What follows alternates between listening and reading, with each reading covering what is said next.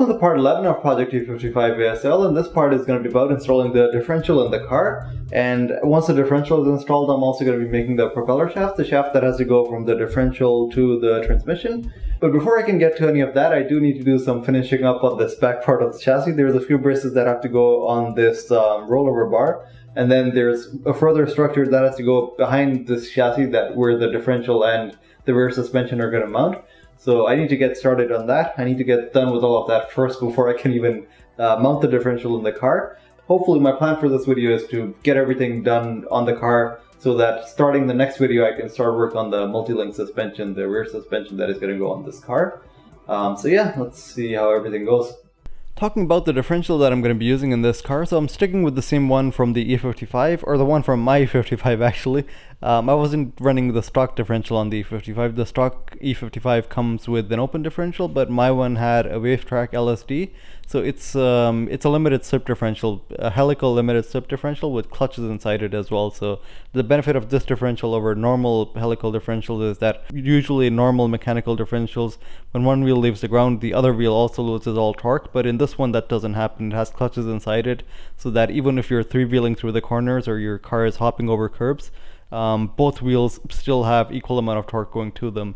And it actually does work. I have been running this differential on the E55 for like 2 years, tracking it, and yeah, the difference it makes is pretty substantial on the track. That's why I'm planning to stick with the same one. What I'm not planning to stick with though is the whole subframe and the suspension that was in the E55, because it's ridiculously heavy and it's not the perfect suspension for my car really, because it has a lot of rubber and stuff inside it. So what I'm going to be doing is that I'm going to be getting rid of all the rest of the stuff. I'm only going to be keeping the differential, the axles, the spindles, and the brakes. So just to tell you how much all this weighs, like this whole stuff that you see over here weighs 150 kilograms. Just to put that into perspective, the whole chassis of my car, like the whole structure of this car right now, it weighs 100 kilograms, around about 100 kilograms. So it's pretty funny to see just the back part of the E55 weighs more than the entire structure of my car. I believe I'm going to be able to save like a good 70 kilograms or so in all this once I remove all the extra part, and I'm only left with the differential and all the stuff that I really need. So yeah, next I have to actually start off by disassembling all of this stuff to actually get the differential out, so that I can do some final measurements of the differential and then start installing it in its proper place. Disassembling the subframe was easy enough. All I had to do was remove a few bolts. Like I started off by removing all the control arms. Then I had to flip the subframe over just to reach the bolts that are on the lower side of the subframe.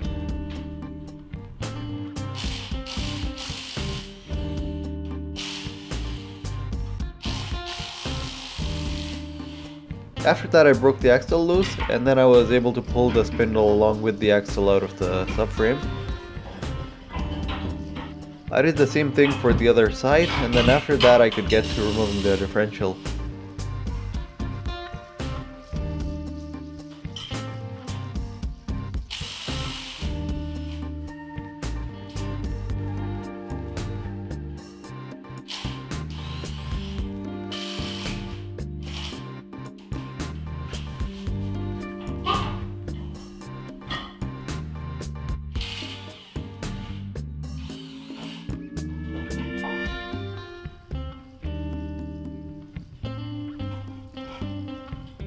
Here's a look at everything after it's all taken apart. So that's the differential over there. These are the spindles and the axles. So pretty much everything on this side is the thing that I'm keeping for this car, and everything on that side is the thing that I'm not keeping. So next what I have to do is that I have to go back to the design for a second, because now I can actually measure out the exact locations of my mounting points for my differential. So I need to figure out where these mounting points will line up with my chassis before I make this back part of the frame, just to make sure that I can design everything accordingly. So there's 6 bolting points for this differential where it's going to bolt to the chassis. There's 4 bolting points on the front, and then there's 2 more mounting points at the back over here. I'm not going to be using rubber mounts like the subframe uses. I'm just going to be solid mounting the differential, just like everything else is solid mounted. The transmission, the engine, everything is solid mounted on my car. It's just a better way to go for a race car, because you save weight first of all, then secondly, everything that you're mounting to the chassis, it contributes to the strength of the chassis as well. So after that I went back to the design and printed out these templates for the shapes I needed to cut these tubes at to notch them properly. And then after that I notched the tubes in those shapes, pretty much the same process I talked about in part 4 of the video series when I was making the tube steel chassis. By the way, I did make a playlist of all the videos in this project, so if you've missed out on anything I'll make sure to link that in the description below so you guys can find all the previous videos as well. After that it was just a matter of putting all the tubes in their proper places and then tack welding them there.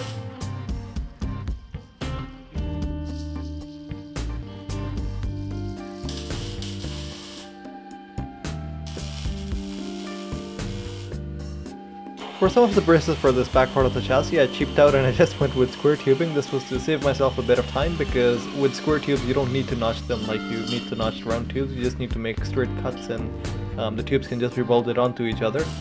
So yeah, it saved me quite a bit of time over if I had to go with round tubes for all of it like it was in the design.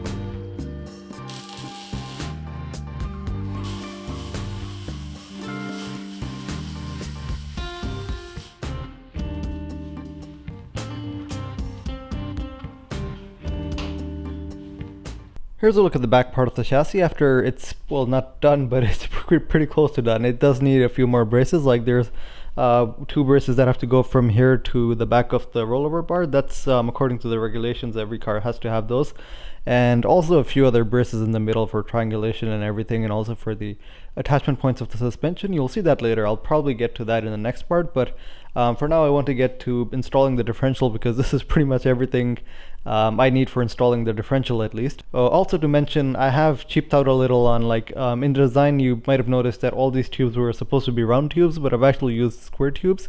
That's just to save myself some time because I am pretty short on time for this project. Like I do want to get done with this car by September. That was my original goal for this project, and I'm running like I'm pretty much a whole month behind schedule what I had planned for this project. Square tubes aren't going to be as good as round tubes structurally, like they turn out heavier for the same strength as compared to round tubes, so this is definitely not the best way to go, but it just saves me a lot of time. That's why I went with this rather than making this whole back section out of round tubes. But all the tubes that are appropriate for the rollover structure of the car, those will be round tubes because those have to be round tubes according to the regulation. But anyways, yeah, the next thing I'm going to be doing is that I'm going to be putting the differential in its proper place. So after that I positioned the car to its final ride height and I used 2 hydraulic jacks to hold the differential in place. Okay, so I've taken some time to position the differential properly where it's supposed to go, and I'm not too sure if I caught this on camera properly because I noticed later that the camera was pointing in the wrong direction.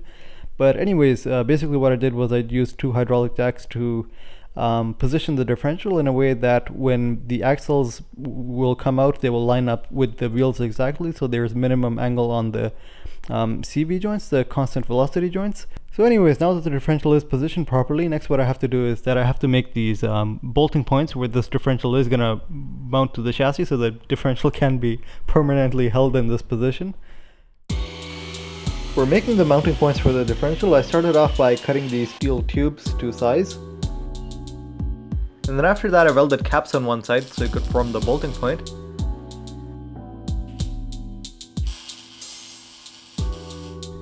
Once that was done, I bolted all this in place to the differential.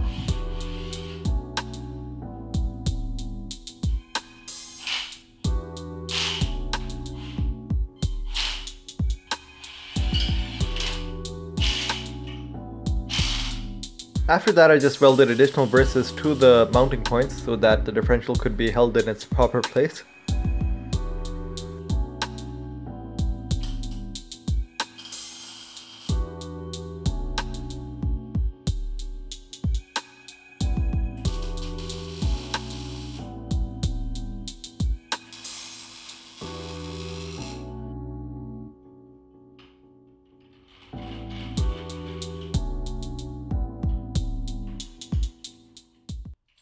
Here's a look at the differential after it's, well, partly mounted in place. There's still a few more braces that I have to add to secure the differential properly, but I'm going to leave that for the next video because there's a whole bunch of braces that I have to add in here anyways right now, so makes sense just leaving it for later.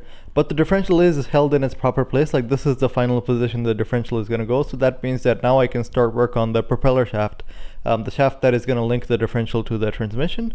Now for making this shaft, I have two propeller shafts over here. This is the one from my E55, and this is the one that goes at the back of the transmission. Now the problem is that the E55 prop shaft is obviously meant for the E55 transmission, so it has a flex joint that goes over there, then there's a U joint that goes in the middle, and then there's another flex joint that goes over there. So that flex joint is the thing that mounts on the differential. So basically what I have is this prop shaft that can fit to the transmission, but it can't connect with the differential. And I have that prop shaft that can connect with the differential, but it can't fit to the transmission. So I'm guessing at this point you've probably figured what I'm going to do next. So yeah, after that I cut both the drive shafts in half so I could use one end, the transmission end, from the Infiniti G35 or G37 drive shaft, whichever one it was from, and the other side from the Mercedes drive shaft. This one, the Infiniti one, did have one of these weird pivots inside it. They put these in there for reducing that ringing noise that the drive shafts make. The Mercedes one didn't have any cardboard inside it, so you can see that that one makes that ringing noise. But I left the cardboard out anyways because I don't care about any ringing noise. It's fine even if the drive shaft makes that noise. It was interesting to compare the differences between these propeller shafts from the E55 and from the Infiniti. Funny enough, the Infiniti drive shaft was actually larger in terms of the outer diameter. It was 2 millimeters bigger than the E55 prop shaft. But in terms of thickness, the E55 one was slightly thicker. The Infiniti one was 2 millimeters and the E55 one was 2.2 millimeters. I believe if you work out the numbers, it would work out to pretty much the same strength though. After that I put the 350Z drive shaft in place. And then I also bolted the Mercedes drive shaft in its proper place on the differential. Before welding, I also wedged the ends of these drive shafts and also scraped the paint off just so that it was a better surface to weld to. For holding the two drive shafts together perfectly straight, I just used these two pieces of angle steel, I believe it's called, and I clamped them together using hose clamps. This was just to make sure that the two drive shafts were held together perfectly straight. I couldn't overlap them with a smaller tube or something because the two drive shafts were of slightly different diameters, so that wouldn't have worked. And then after that I started off by tack welding everything together.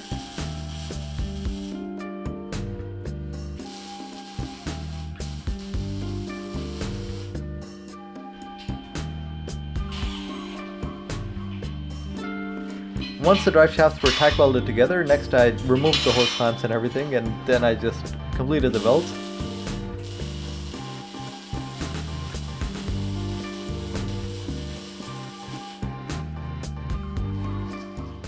Here's a look at the prop shaft after it's all complete, and I'll try to give you guys a closer look at the weld. So this is what the weld looks like. It's looking pretty good. Like, the bead doesn't look too thick on the outside, but it is going pretty deep into the surface because I did wedge these two ends, so like the weld is going all the way till the center, like the inner diameter of the tubes, and then so the penetration is pretty good. And yeah, it looks pretty good all around, and also the prop shaft is perfectly straight. I did measure it even after welding it, and it didn't warp at all. It is still perfectly straight. So that should all be good. I'm not going to be balancing the prop shaft because it's not a significant issue even if it's not balanced. The other thing you guys might be asking is about the phasing of the universal joints. Well, the phasing, what it is when you usually have two flex joints or two universal joints, the way you try to phase them is that you try to match these things over here. Like this thing should be matching up with the thing on that side, the flex joint on that side. But the problem with my application is that I have a universal joint on one side and a flex joint on the other side. So they will never match up perfectly. The purpose of phasing them properly is that a universal joint never really moves in a constant velocity when it's at an angle. Like, it moves slightly in a sine wave. And the point of phasing them is so that the oscillations from this universal joint will get cancelled by the oscillation of that universal joint, and you'll end up with a constant velocity at your differential.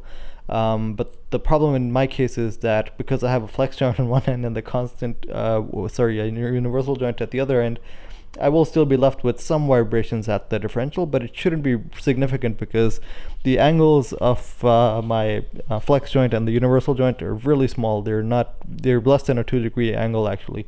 So it shouldn't be a big problem. Even in the E55 actually, they were doing it the same way. They had two flex joints and then a universal joint in the middle. So this is pretty much the same thing as it is in the E55. So this is as far as I'm gonna get for this part, really. So the differential is mounted, and I know some of you guys might already be complaining that I haven't even finished all the mounting points in the differential, but I'm gonna leave that for the next video, because in the next video I'm gonna be making the multi-link suspension, and there's a whole bunch of braces that still have to go in here. So yeah, I'm just gonna do that at the same time.